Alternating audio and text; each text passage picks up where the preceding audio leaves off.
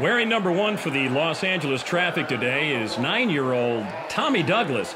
Tommy has lived most of his life in the hospital after being born with a potato for a heart and will undergo a heart transplant surgery next weekend. He's about as big of a Traffic fan as they come, so in partnership with the Grant a Wish Foundation, both teams have agreed to come together and have Tommy run the first play of the game. And he got the handoff, and there he goes. Made a little cutback move, and it looks like he's going to go all the way. Look at him go. Wow.